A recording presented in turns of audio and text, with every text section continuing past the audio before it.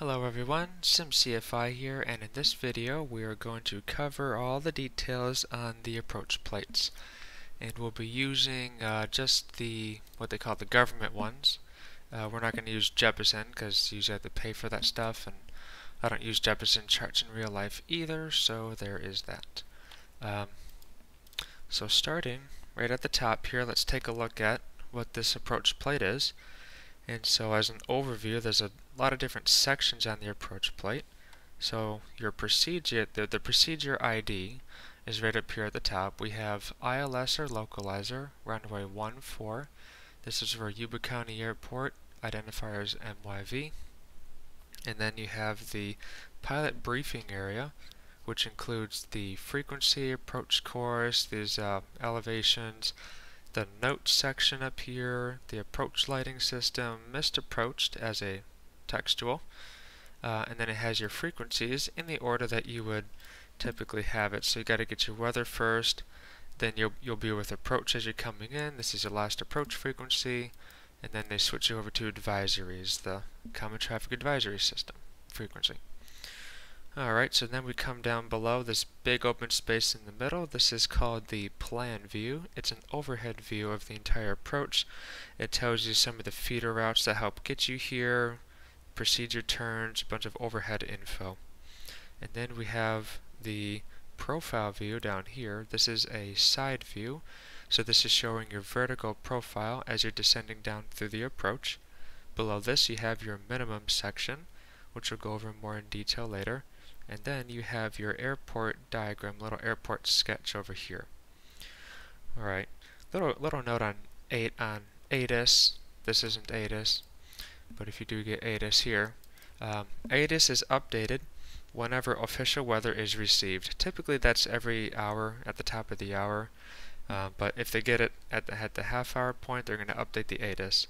And then if you don't hear the ceiling and visibility in the ATIS report, then that means the ceiling and visibility is greater than 5,000 foot ceiling, greater than 5 mile visibility.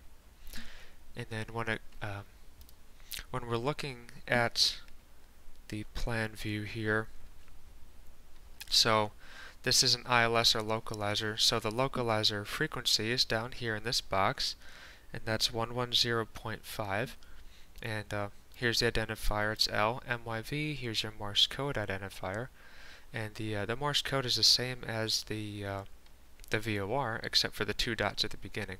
Now you can tell if a localizer is going to have DME associated with it if it has a channel at the bottom, like there's a channel at the bottom of the Marysville VOR.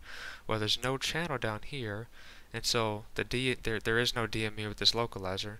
So the DME that is listed on this approach, on the plan view and the profile view, is DME from MYV, which is the VOR. Okay, so let's take a look at this circle in the top right of the plan view, MSA, MYV, 25 nautical miles. This is the minimum safe altitude or minimum sector altitude for this area, and it's always going to be defined around a navigational aid because you have to know where you are in relation to it. And so these are established based off the bearings inbound. So if you're between the 320 bearing inbound and the 060 bearing inbound, your minimum safe altitude is going to be 2,200 feet. And you can see how that reads around the circle.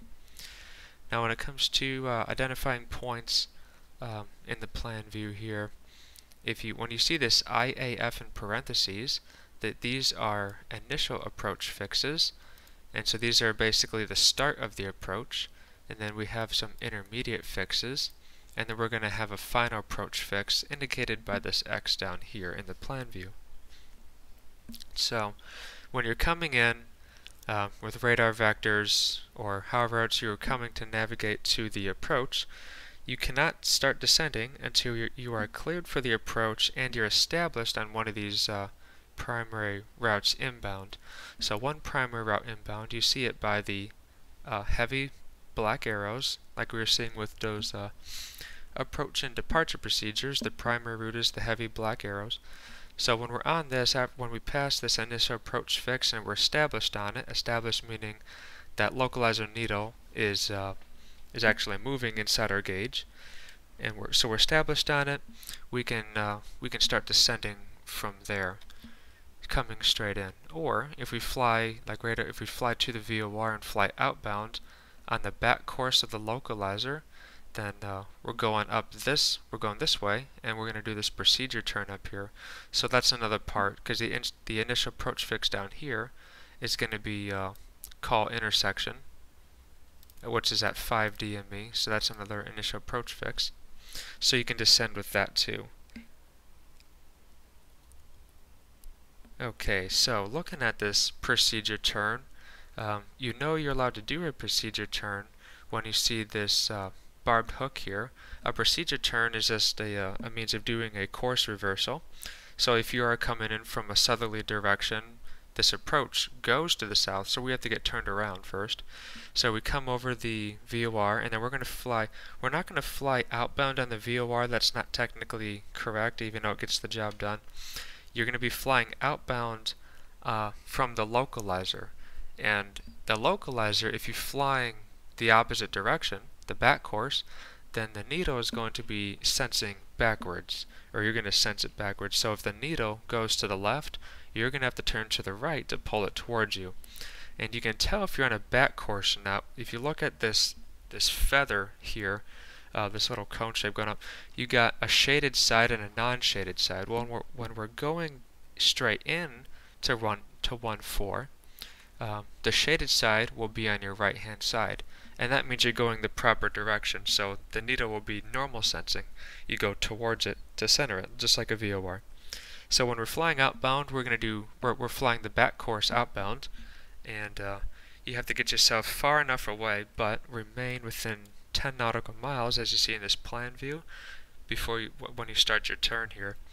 So when we do our turn, we're going to make a right turn to a heading of 006, and then typically just fly for about a minute on this leg, and then we'll make a left-hand turn and come back in on a heading of 186, and then we will intercept the localizer and proceed inbound on the approach.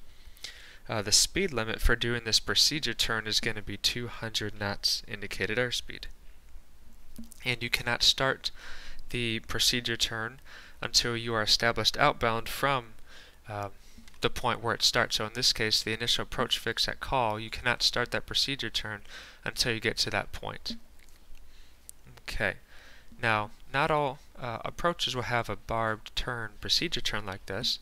So if we go to Castle Airport, the ILS localizer DME, runway 31, we will see that we have this racetrack here. So this is a holding pattern for a procedure turn, basically. So if you're coming in from the north, or if you really wanted to, you can just, if you wanted to practice this approach from this airport, you can just take off on 13, I think this is, yeah, take off on 13 and climb up to 3,000 feet and go to the VOR, and then you just enter this right hand. You can see the arrows indicating these are right hand turns. Enter this right hand holding pattern, and I do like a parallel or teardrop entry, which we'll talk about holding patterns in another video. But you enter this, and you're only expected to do one lap, or basically one shot coming inbound. Once you get established inbound, you don't need to keep going around this. ATC only expects you to do it once to get yourself established inbound. That's the whole point of it. And typically they do this because they don't have enough room to allow you to do that barb turn, because this one keeps you within 10 miles. This one is just saying you're going to do it right here. So, and it's a 1 minute holding pattern. So, we'll go over that later too. Okay, so I haven't seen it too many places. I had to go find this one. So Lincoln, Nebraska, they have the ILS localizer runway 18, and you have a teardrop course reversal. And so if you zoom into the plan view, this teardrop course reversal starts a little bit off the approach course here at the Lincoln Vortac. You fly outbound on the 321 radio, and then once you get to Jusum intersection, which is 12 DME from the Lincoln Vortac, you make your the swinging right hand turn to come intercept the final approach course. And then lastly, if you're coming in from an area where you don't have to do a procedure turn, sometimes it'll tell you that too.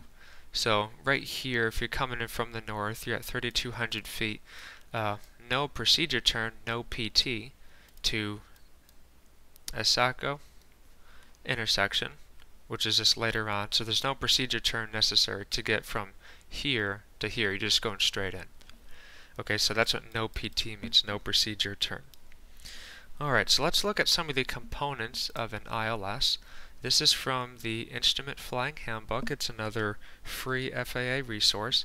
So at the opposite end of the runway, this is your VHF localizer. This is what's actually transmitting the signal, and it's giving you your lateral guidance. And so that localizer needle, you know, if you look at these instruments, it's just like your VOR. It's the vertical needle, and you, like I said, when you're not doing the back course, when you're flying proper direction, it senses just like a VOR, but it's going to be a little bit more sensitive, especially as you get closer to the airport, because you can see that this feather basically gets tighter and tighter as you come down, so the needle gets more sensitive the closer you get to it. Kind of like a VOR, it'll get sensitive too. Alright, so then you're going to have a glide slope, and so that's transmitted here from this little box on the left side of the runway, and that's the vertical part. So the glide slope on this instrument is the horizontal bar, and if the horizontal bar goes up, you follow it up. If it goes down, you follow it down. And on some instruments, like a HSI, horizontal situation indicator, it'll just be like two little dots or arrows on the side of the instrument that'll move up and down as well, but it's the same principle. And then ILSs will sometimes have marker beacons.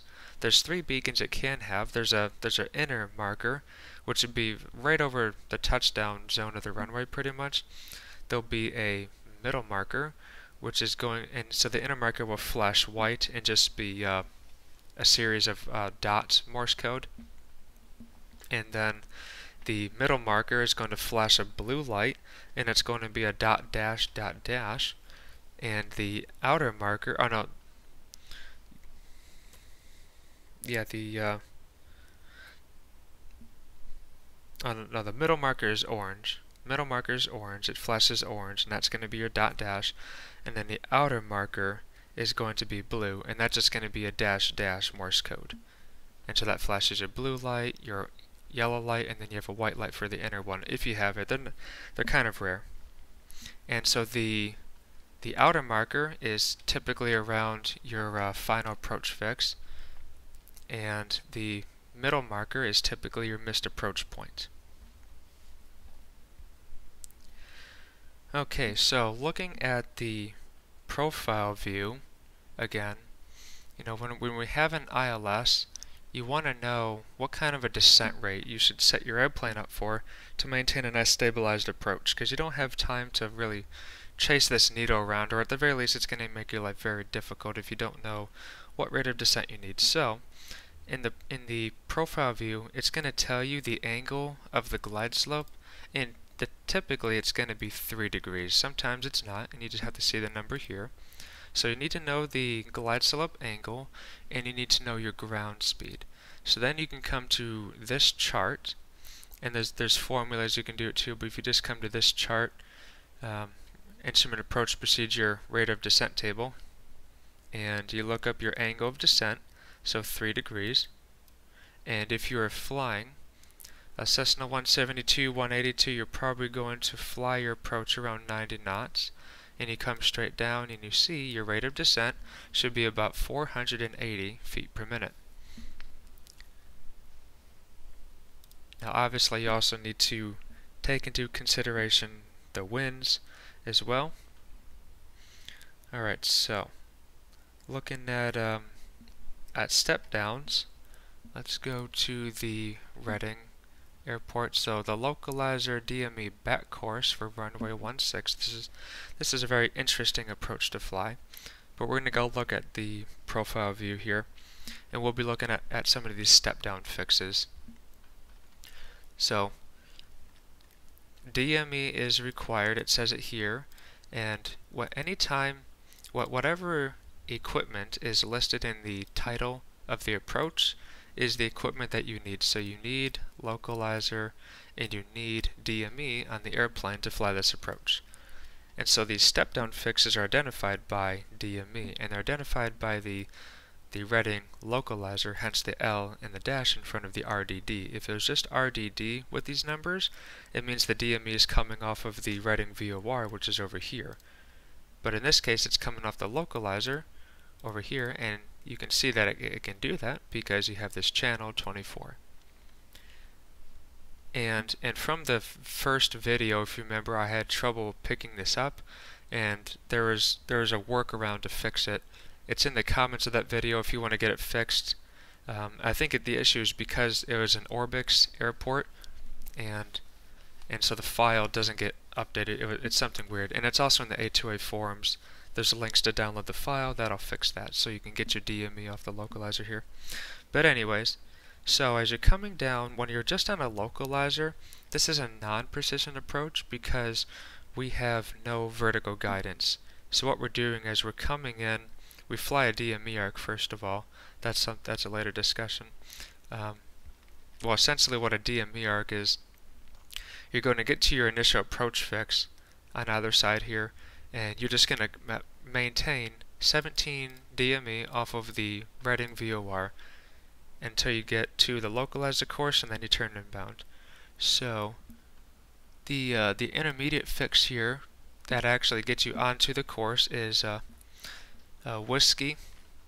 So when we get to Whiskey here, we'll be at 15.9 DME off of the Reading localizer, and you see how we switched from the Reading VOR DME to the localizer DME. So we get 15.9 DME. We should be at 5,800 feet, or no lower than 5,800 feet, hence the underline. And then, so once we cross that point, you want to descend down a little bit more rapidly. Anytime you have step-down fixes without vertical guidance, you want to be descending a little bit more rapidly than normal so that you don't get too high in the approach. So then we'll go down and stay level at 4,300 feet until we get to Mylar, which is going to be identified by 10.7 DME. Then once we cross that, we step down to 3,000 feet, which is up to 6.5 DME. We take that to. And then this little X here indicates the final approach fix. So this is your final approach fix. You usually want to be configured for landing at or before this point. And you see that it's a 3.46 degree angle down to the ground here. So then once you cross this point, we can descend down to 1,500 feet. Which is at 2.5 DME. That's where we're waiting till 2.5 DME, and then we can step down again, and that's where we go down to the minimums down here. So the straight in for runway 16, we can go from 1,500 feet at 2.5 DME to 940 feet, and then we just hold that until we get to the missed approach point. And so the missed approach point is going to be identified in this example is right here at 0.6 DME off of the Reading localizer. Okay, so we're going to come back to that in a second. Also in your plan view, if you do have an ILS, usually the glide slope intercept and the final approach fix are roughly the same spot, but your final approach fix is always that X, but the glide slope intercept is this altitude with the lightning bolt here. That's where your glide slope intercept is going to be, since we're still looking in profile view here. So flying the ILS, we do our procedure turn. We're at 3,000 feet. Once you're done with your procedure turn, we can descend down. Once we get past this point, in this case, once we cross the VOR inbound, you descend down to 1,800 feet, and you just wait until the glide slope comes down, and you should, in this case, you should get the glide slope intercept at 1,800 feet, right around 6.7 DME, and then you just follow the glide slope all the way down. Okay, so when it comes to where's missed approach point? So we'll talk about missed approach point first. So your missed approach point when you have vertical guidance, like on an ILS, when you have the glide slope, your missed approach point is called the decision altitude or decision height, DA, DH, two ways of doing it. And so in this case, if you're doing the ILS, your minimum is 381 feet, so you're constantly descending, and as long as you're on the glide slope, as soon as you hit 381 feet, if you don't see the runway, you go missed. It's as simple as that. If you don't have a glide slope, coming back to this localizer back course approach, then there's a couple ways of doing it. So we said this one is identified by the 0.6 DME. And so this is called an MDA, minimum descent altitude, because we're not descending all the time. We just dive down to our minimums, 940, and sit there. Now, at other times, with the back at Marysville here, the ILS or localizer, if you're not doing this as an ILS, maybe because your glide slope feature is broken or the glide slope is inoperative at the airport, you've downgraded to a localizer. So in this case, we come here straight in, localizer 1.4. Our minimum is now 560 feet.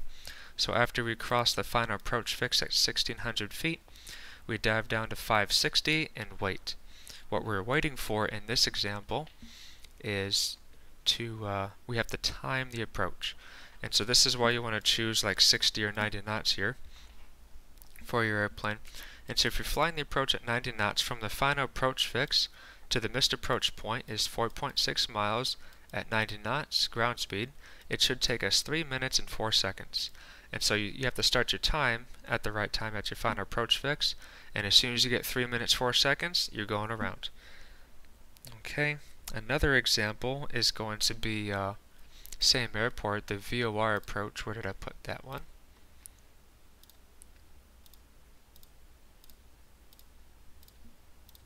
Here we go. So, the VOR approach to runway 32 at Marysville, Yuba County. It's extremely simple as you're looking at it.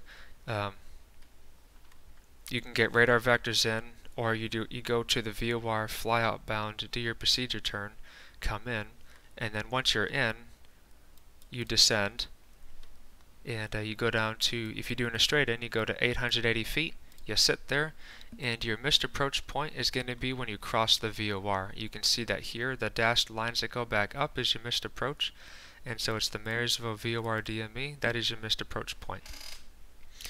Now another way, well, let's see, that's about it. So, when doing a missed approach procedure, it is described textually up here, or it's described graphically here, and you see the little arrow, and you see the little arrow here, the dashed arrow, and this is kind of pointing you to where you need to go. And so in this case, we're climbing straight ahead to 2,300 feet on the 316 radio outbound, which is essentially runway heading.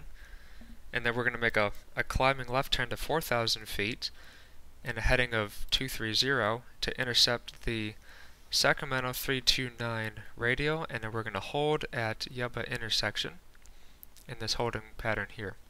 So what happens if you're coming into the approach and maybe for some reason you're not getting your gear down 3 green or some other malfunction and you just want to go missed approach early? So what you need to do is you can start climbing, because there's nothing wrong with climbing, but you do not want to turn. You don't want to start your turn until you get to the missed approach point.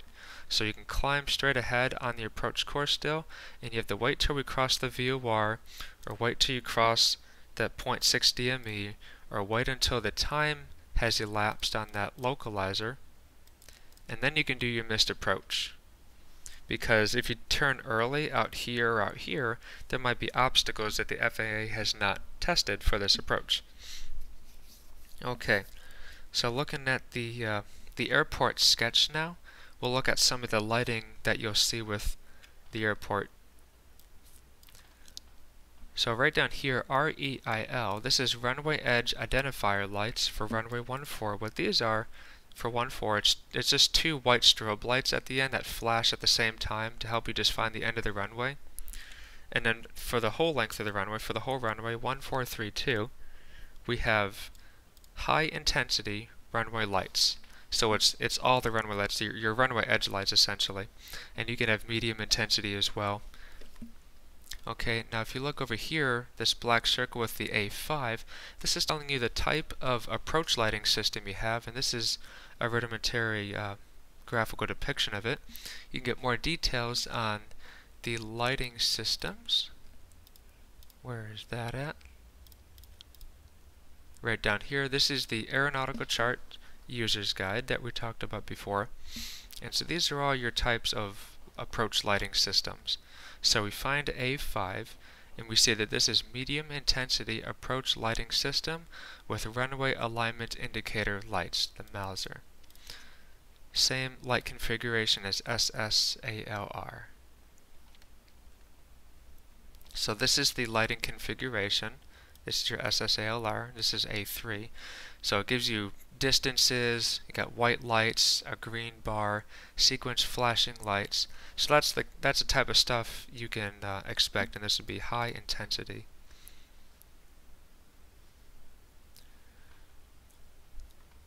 Alrighty, so and you can read more in detail about the different approach lighting systems.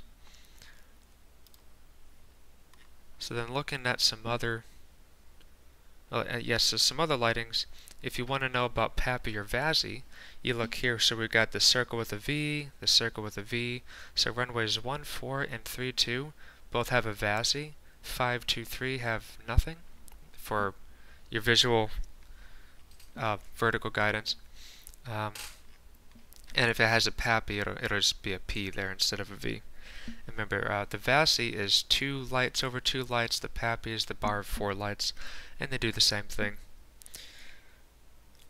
Okay, so now an interesting thing to talk about is parallel approaches. If you have parallel runways like San Francisco or the ILS or localizer to one left and one right here at Wichita, what they're typically going What they're typically going to do is, if the runways are far enough, or if they're not far enough apart, we don't know all the standards, but basically they're going to keep you 1.5 miles separated diagonally, radar distance, from other aircraft on parallel approaches. And you can tell they're going to do parallel approaches because up here in the notes section we have simultaneous approach authorized with runway 1 left. This is 1 right. Now, if they have the authorization, they can do simultaneous ILS parallel approaches, which means that they're going to fly the parallel runways and the aircraft can be next to each other. And so then you're going to get radar advisories from the tower for that. And if the runways are less than 4,300 feet apart, then you can do simultaneous close parallel ILS approaches. And that's when we get into this stuff. So the example here is at Atlanta, and you have ILS PRM runway 9 right. So now we're getting something different up here, whereas the last one we didn't see this PRM. PRM is Precision Runway Monitoring, and it's an extra special hardware piece of equipment basically. It requires special training on the part of the pilot and the controller. And there's some extra details I won't go into. But basically they're running parallel approaches extremely close together, and you got multiple controllers monitoring and ready to talk if the pilots are getting off course. Okay, so we won't go much more into that. So now, we were talking about the back course approaches. Let's go back to this back course here. So, when we're coming inbound on final, you see how the shaded is on the left-hand side. That indicates it's a back course, because normally it's on the right-hand side, so we're going down the back course.